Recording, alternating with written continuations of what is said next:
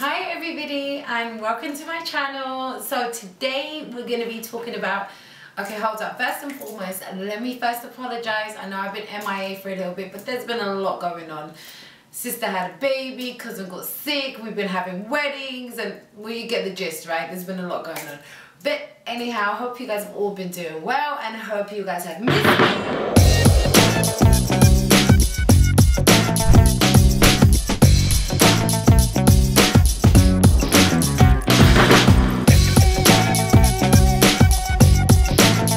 So today we're going to be discussing the whole life coach thing. It's been a hype going on. Everybody's a life coach now. The reason I bring this up, I went out to go see a life coach the other day. I have never met up with a life coach before. I'd never felt like I needed one. To be honest, I never really knew what it was about, this whole life coach thing. I know it's becoming real popular. I know it's an American thing which is coming over here and absolutely everybody and their friends think they're a life coach. But I really wanted someone to help me because I heard that they help out with like trying to structure your life and yada yada yada. So basically they fix your life, right? So I thought, hey, I need someone to fix my life and put me in order. So I started doing a bit of research and then I looked a few people up. So I ended up having a meeting with this amazing guy called Tom. And to be honest, like I was thinking life coach. I really assumed it was someone that was going to fix my life. I thought like, I didn't think I actually did this, where I got a list of stuff that I needed fixing and I thought, okay, cool, when I go to the meeting, I've got an hour, he's gonna fix me, right? Like, I need you to make me stop being fickle, get me more organized, make me stick to stuff, and yeah, right? But it doesn't quite work like that. I kind of find out afterwards. Let me come and get a bit closer. So yeah, it doesn't really work out like that. So anyway, I went up, I met him, and then one of the first things I asked him is, what is a life coach? Like secretly, like, I know I'm here, but what's a life coach? He must have been like, so a life coach is somebody that, so basically they don't advise you, which I thought they did. They don't advise you or anything like that. And basically what they're doing is they're asking you all the best questions to get you to answer them for yourself. So they'll ask you, why are you here? So then like basically they ask you really good opening questions that you're meant to fill in all the gaps for yourself. And then when he was telling me all of this, I was like, okay, so you guys are sort of like a counselor. And he was like, well, sort of, but counselors are more for your past and life coaches are for your future. And I was like, that's so cool. I didn't think of it like that. So yeah, so then we had a sit down and everything. As I told you, I got my book, I got my list. So he was like, so why are you here?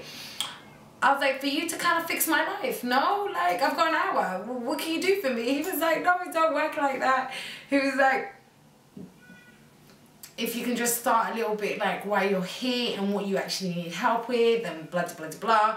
So basically it's like counseling. You start talking. I'm good at that. I'm okay with that. Tell me to talk. I can talk all day. Just don't tell me to write down an essay. So yeah, so then we sat down and then we were talking. So one of the things I really felt like I needed help with is organizing myself.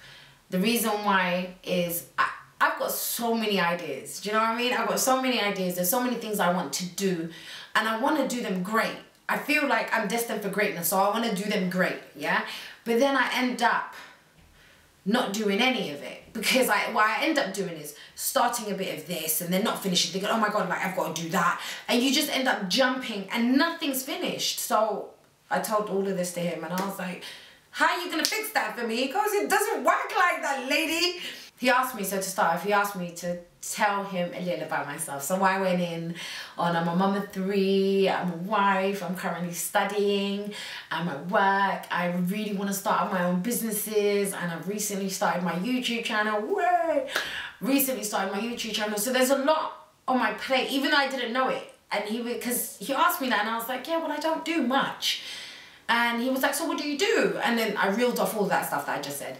And then he goes, that doesn't sound like you don't do much.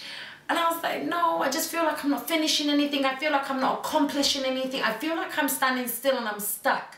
I feel like I've got all this stuff going on in my head that needs to be done, that I want to get done, and nothing's happening. So then he was like, okay, can I ask you a question? I was like, okay, cool, go ahead. He was like, what he asked me, he said, do I give myself credit? I said, what are you talking about? Credit for what? He's like, credit for what you do. I'm like, are you not listening, homie. I told you I don't do anything. Breathe. So anyway, so I was like, the whole mum thing is where I was like, being a mum has really sort of knocked my confidence when it comes to the whole working world and all of that.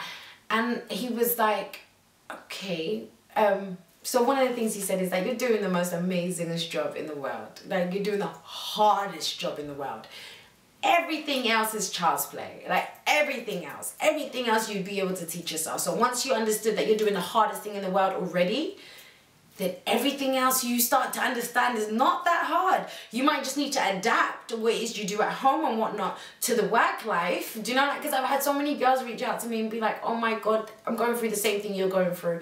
So I had to ask a lot of those mum questions, because they were all like, I've been being a mom for so long that I don't know how to do anything else. And we all do it. We all get lost in motherhood and get comfortable in it. And then you get to the stage where you're just like, you feel like that's all you know how to do.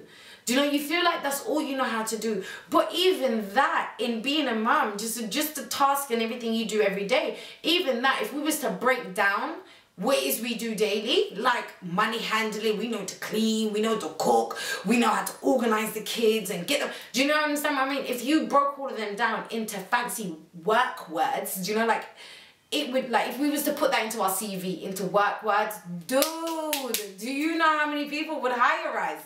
Like, if we started to break it down and had a bit more confidence in what it is we do and start to understand that, yes, we are doing the hardest job in the world, that no one's trained us for, that nobody gives us a pat on the back for, that we do 24/7, okay? So if we already do that, everything else should be easy, right? So keep telling yourself that, because I'm going to keep telling myself that, and then let me know if it works. So I'll let you know if it works. He went on to tell me about mini habits. So we were there and we were like, he goes, have you ever heard of mini habits? And I'm like, what's that? I was like, I get it, like mini habits, small habits. And he goes, exactly that, small habits. Have you ever tried them out? I'm like, why? He goes, because the majority of the time, everyone gives themselves such huge tasks and such huge goals that we never end up getting there. If you know what I mean, because we're overwhelmed with it. And I'm like, oh my God, you're talking about me? So I was like, yeah, so it's quite overwhelming and you don't end up getting anything done. So what we ended, so he broke down the mini habits to me. So it's a habit that you do daily. So then basically what you're meant to do is do it every day, so then it becomes normal. Do you know, it becomes a habit rather than a task. You dig? Okay, great, that's the whole mini habits. What we ended up doing was that we chose 5 different mini habits. So I started off with, okay, one of the things I know I definitely have to do is squat. I've lost a lot of weight, a lot of baby weight. I've always just been a big girl, to be honest. So I've lost a lot of weight and everything's kind of gone down south and it's really knocking my confidence. So I need to tone up. So I was like, squatting, I need to get squatting in my life. Squat, squat, squat. So then we were like, I was like, I've heard of this 50-day challenge one. And then must have been like, okay, so how's that going? I was like, it's not going. So I was doing 50 squats, just thinking about it. I ain't even started nothing yet. So then he was like, all right, cool. So start with a smaller number. So I chose the number 10. And so basically what it does is that you give yourself on your to-do list 10 squats. So this is something you're going to be doing daily. So you give yourself 10 squats, but then that's your checklist. So if you've done 10, you can check it off. But what happens is that while you're down there doing, well, he's saying 10, you're thinking, why don't I just do 11, 12, 13, 14, and so on and so forth. You get what I'm saying, right? So, and then on top of that, so I was like, okay, I always leave my essays last minutes. So what do I do about that? So he goes, normally you get this amount of words, right? So he goes, okay, so maybe try and do 50 words a day. I was like, okay, that really works for me. So I was like, all right, cool. No, he didn't actually suggest these things. He makes me suggest it for myself, but really it's him suggesting it. Don't ever get it twisted. But anyway, so I was like, all right, cool. Like 50 words a day, I can do that. And then it's been working, guys. Well, anyway. So then I was like, and he goes, so what else? Yada, yada, yada. So we moved on to, I was like, I always quit. I always quit everything. Not everything, but I quit what I can quit. You get it? And I feel like it's come from my past because I went counselling before and I kind of figured that all out in counselling. Anyways, from my past, growing up, like my mom would always allow us to quit. Do you know, we didn't have to finish anything. We'd start like I would start a basketball club or something, and then afterwards I'd get bored of it. I'd be like, okay, I don't want to do that no more. I'd start a course here. Do you know what I mean? Like everything I wanted to do, I was allowed to do, and then I was allowed to quit it. So then I realized that if anything gets a little hard, it's okay, you can just quit it. So I don't have that whole seeing things through to the end, do you know? But I did start doing that. At the age of 23, I went back to school, and I was so friggin' chuffed with myself that I had started, I had finished, you get what I'm saying anyway. Like, so basically the whole reason, as I said, I really wanted to go see a life coach because I wanted him to fix my life.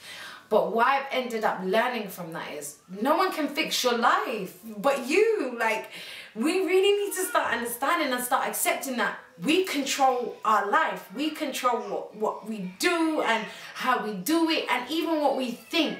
Do you understand? All the negativity, because to be honest, a lot of the time as well, you tell yourself you can't do something. I know I do. I tell myself that I can't do something before I've even started. I'm just like, yeah, no, I won't be able to do that. Do you know, you knock yourself down before anyone else can do it for you, do you know? I feel like that's one of the things we need to get over. We need to start understanding only we can work on we. Only you can work on you. And we definitely need to stop living in our story and just come outside our box and come outside our comfort zones to be able to do things that are going to make us amazing. But yeah, so the whole life coach thing, would I recommend it? I definitely would recommend it. It depends on everybody else, right?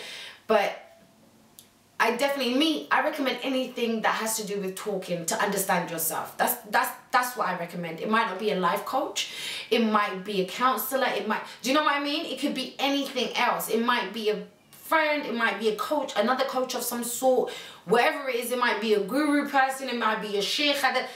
You get my drift. Whatever it is, I'm just pro talking and pro figuring out yourself. And to figure out yourself, you need to talk to people that kind of have their mindset right as well.